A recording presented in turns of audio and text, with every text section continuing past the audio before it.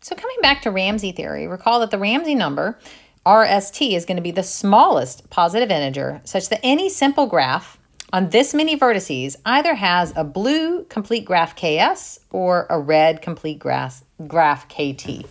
So any way that we color the edges, that's going to happen. And we proved a lot of cases of this. These are the ones that we've done so far. And we have this lovely theorem that gives us an upper bound. We know that we can take RST and we can iterate on this bound using these two base cases to get some kind of upper bound. The Ramsey number can't be bigger than something. What we're going to do next is use the probabilistic method that we just saw for two colorable sets. And we're going to use that to prove the following lower bound. The Ramsey numbers are at least this big, the central Ramsey numbers, that is. So let's see how this kind of a proof is going to go. And we're going to do it by induction on T. And that'll be a great way to let us see it working on the base cases. Induction on T. So let's do not just one base case, but let's do all the base cases that we know. Okay, well, what is R of 2, 2? So looking over here, it's either one of these that you want. So this is equal to 2, which is greater than or equal to 2 to the 2 over 2. So the theorem checks out. What about R of 3, 3? Again, that's a case we've computed. R of 3, 3 is 6, and this is indeed greater than or equal to 2 to the 3 halves. And we can even do R of 4, 4. This is equal to 18, which is a whole lot bigger than 2 squared.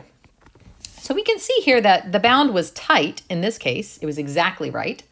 And here it's definitely way off. So we don't know how well this bound does, and there are other bounds that we can prove, but at least it gives us something. Okay, so let's go with our inductive hypothesis. What's our inductive hypothesis going to be? It's going to be for any j strictly less than t, we're going to assume the result holds, which is to say that R of jj is going to be at least 2 to the j halves.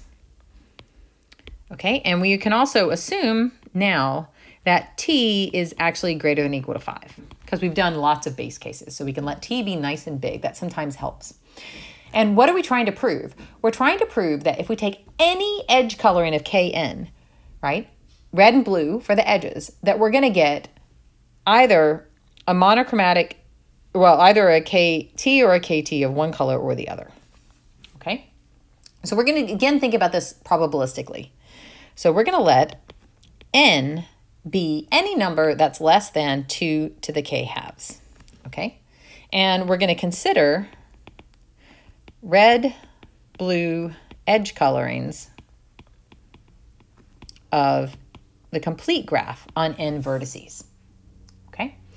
So given a subset, say A of k vertices of kn, we want to compute, let's see, what is the probability that A is all red? What's that probability? Well, we can think that there's a 1/2 chance that any given edge is equal to, is colored red. So we can think of this as 1/2 to the number of edges. Well, I said that we have k vertices, so I know that we have k choose 2 edges if I'm thinking about the complete graph. So this is a complete graph on A, the subset of vertices. And remember, the size of A is k, so this is 1/2 to the k choose 2. 1/2 to the k choose 2. And again, that's because this is the number of edges of A. Okay?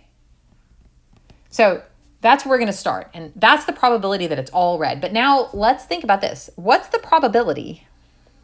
So we want to get now, we're going to kind of extend this. So what is the probability that some k element subset of the n vertices is all red?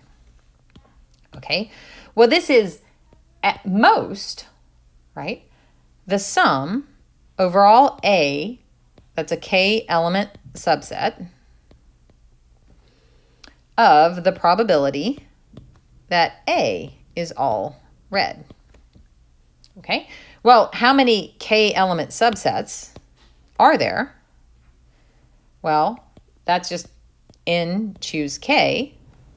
This is, again, the number of k element subsets of n. And then what's the probability for each one? We're going to have 1/2 to the k choose 2, because that's what we computed before. All right, so what is this? Well, we're going to use a fun fact, a fact that you're going to get to prove in your homework, lucky you, which is that n choose k is always less than or equal to n to the k divided by 2 to the k minus 1. Whenever you're doing analytic combinatorics, so an analysis on these numbers, an analysis sort of like this, you're going to use these sort of facts to bound binomial coefficients and factorials and things like that. It turns out to be incredibly convenient for solving problems like this. So using this fact, this lets us prove that this part here, we now know is less than or equal to, just using this fact, this is going to be less than or equal to n to the k divided by 2 to the k minus 1 times 1 over 2 to, well, we can write this out as k times k minus 1 over 2. Okay? All I've done here is I've used this bound for this term, and then I've written this in a different way and just expanded out what k choose 2 is. So what is this? Well, this is strictly less than 2 to the minus k halves plus 1, which, okay, that's less than or equal to 1/2. So what's the point? The point is the probability that, the probability that some k element subset is all red is strictly less than 1/2. So if we're going to combine that up, this implies that the probability of some k element subset is all red or all blue is going to be strictly less than 1/2 plus 1/2, which is 1.